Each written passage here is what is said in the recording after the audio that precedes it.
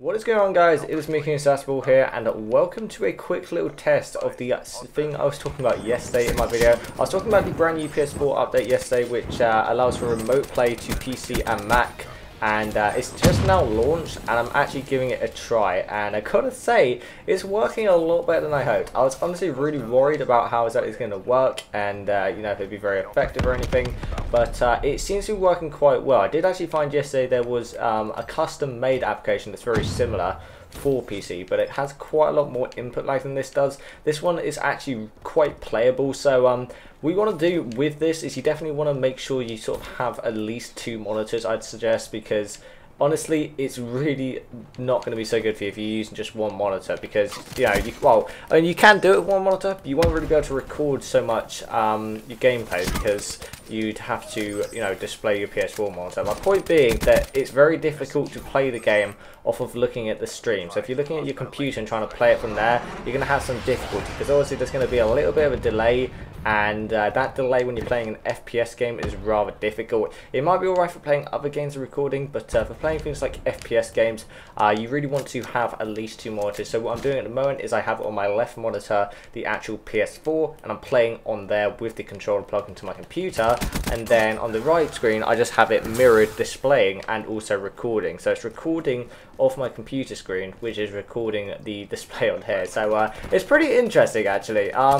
I didn't really think it would work this well, and I'm definitely excited with the possibilities this opens up for me, because it means things like DLC videos are now going to be able to be on this channel early for you guys. So when we have these new DLC coming out in just about 2 weeks' time, you know, I'm going to be able to bring you guys content for that, which I'm obviously looking forward to very much. So now the quality is not, you know, as full as you get with like a capture card or anything. First of all, it's only 720p, 60 FPS still. It is 60 FPS, which is obviously really good. But you do only get 720p, and also you'll notice it just doesn't look, you know, full quality like you get on the actual PS4 itself. I do apologize for that, guys, but considering the fact that this is like a free option alternative to using a capture card, I'd say it works pretty well, because, you know, you can still see what's happening. It would still work for, you know, zombies gameplay and everything like that.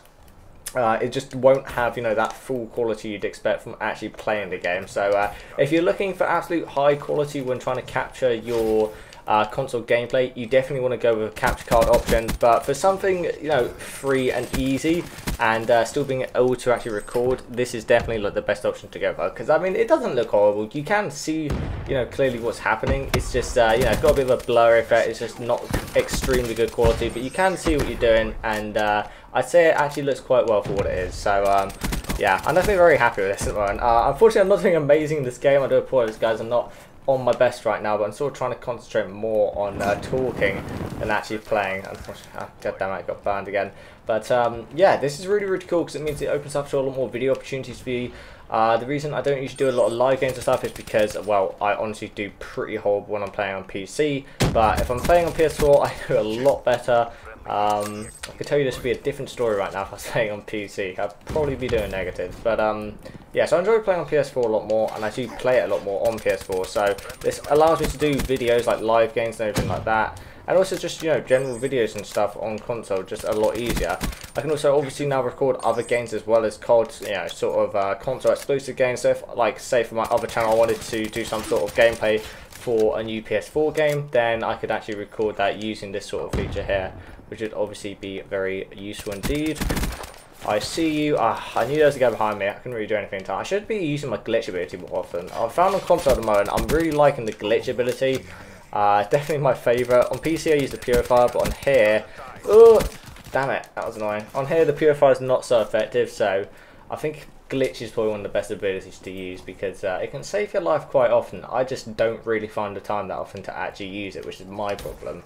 But you know, it is very useful. So I just sort of turn this into a live game now. Oh, sorry guys, I wasn't really trying to do this, but either way, it works well, and obviously I can do more stuff like this in the future, which is really, really cool.